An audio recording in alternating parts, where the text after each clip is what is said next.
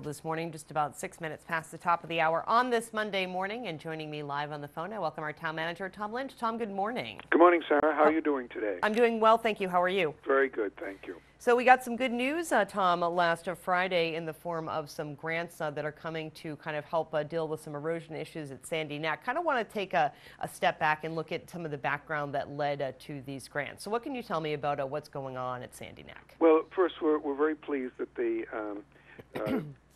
administration chose to fund, two grants for us through the Secretary of Energy and Environmental Affairs, the Coastal Zone Management Coastal Resiliency Program. But the first grant that we put in for was for the Sandy Neck erosion issues that we've been having really ever since Superstorm Sandy.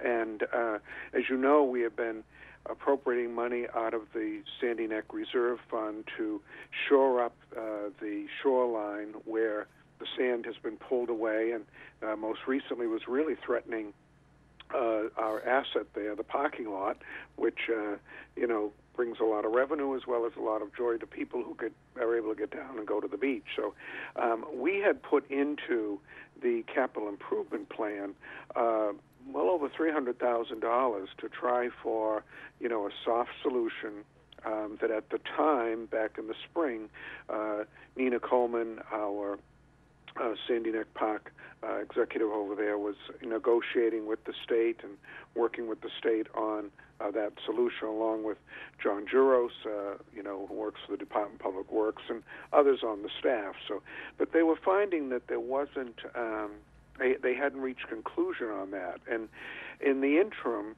we had a meeting with the secretary. We had some other conversations with the administration, and it became clear to the Sandy Neck folks that they were willing to look at a variety of solutions rather than just a soft solution, an example of which one can see now at Blish Point, where they put in kind of a burlap bag, barrier covered with sand, and there's staking and all of that to try to slow down the erosion.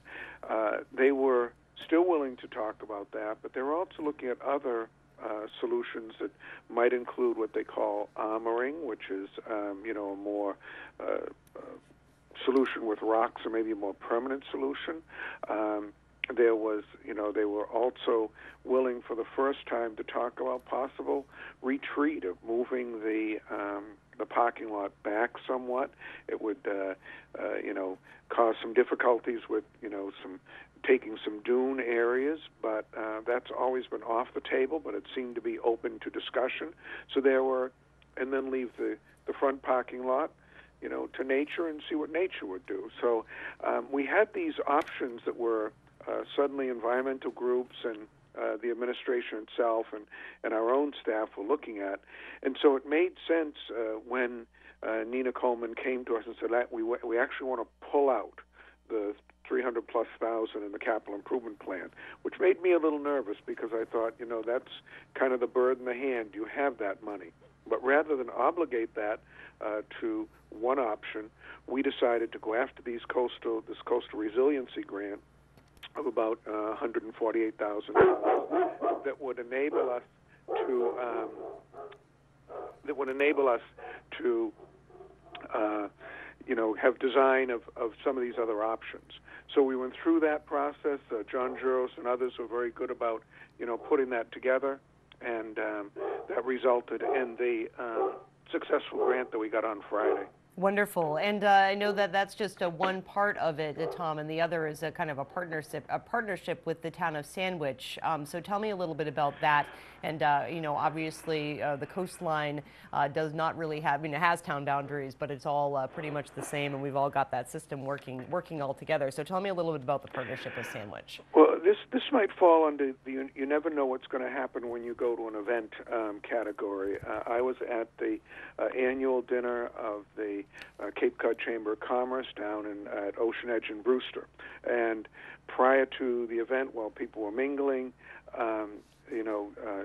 Rich Delaney, who's the executive director of the Provincetown Center for Coastal Studies, came over and said, Tom, could I talk to you a little bit about, a project we're thinking of where we'd like to be studying the coastline. We'd like to be looking at the coastline from Sandwich all the way up through, across Sandy Neck to try to figure out what might be happening along there in terms of erosion. I know he said, we're of course concerned about, what's happening in front of the Sandy Neck Beach parking lot in that area, and then Sandwich is concerned about what's happening down in the Town Neck area and along by the canal. They wanted to take a look at the whole coastal network and find out if there were steps that could be taken which might help either divert some of the erosion, handle storms in a little different way, and therefore a response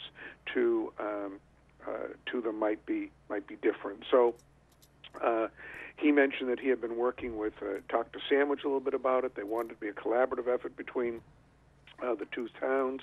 I, of course, reached out to, George Dunham, the town manager down in Sandwich. We talked about it, and we collaborated with the three staffs, the two towns and the center.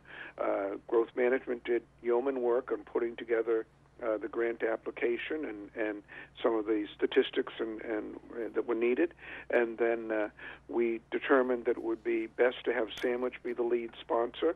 But we were not going to back off on any, commitment that we needed to make in terms of in-kind contribution or staff time. And our staff was very excited about doing that, and I applaud Growth Management for their willingness to, work under this situation. And again, we were equally pleased when we found out that that grant had also been awarded. Wonderful, and so these will fund those studies, and do you anticipate as to how long this process will take, and when we might be able to see some more answers, or at least get some more ideas as to what to do with the erosion issues? Well, certainly there's just the process you have to go through of we got the big check, but now we have to sign the big contracts, and we'll move very quickly on that. And there's town council action needed on that, try to get that before them for these grant approvals, and then begin the staff work. But I think it's going to, we did put $50,000 into the operating budget of Sandy Neck, because in the event that we did have another storm, while we weren't implementing either a soft or other type of solution over there, we knew we might need to provide some of that sacrificial sand to keep it back again. So we're anticipating that it'll take us, a year or so to get this information all in hand, and then be thinking about. I would hope in the spring to be thinking about actually funding a permanent solution. Indeed, and of course, great news that we do have these grants and that they will fund that. But of course, the lion's share of the work lies ahead. Well, and it's so good to have professional staff that you can rely on. When I talked about Nina coming to say, gee, I'd like to withdraw that capital improvement plan application we put in. Well, there's a lot of work that goes into that, so that's a very risky venture. But we trust them because they're the ones that are on the front lines, working with the state regulators all the time, working with the Sandy Neck Advisory Board to get their advice and input. And you really want to support staff when they feel that there's a direction that they can go in that's going to give us a long-term benefit. Excellent. Well, Tom, I thank you so much, as always, for joining us here on Barnstable this morning. Thank you very much, Sarah. And we will talk with you again very soon. Yep. Have a great day. Okay. Bye-bye. All right, bye-bye. Tom Lynch, of course, is our town manager here in the town of Barnstable. Energy Coordinator Richard Ulrich is next, but first, let's see if those fish are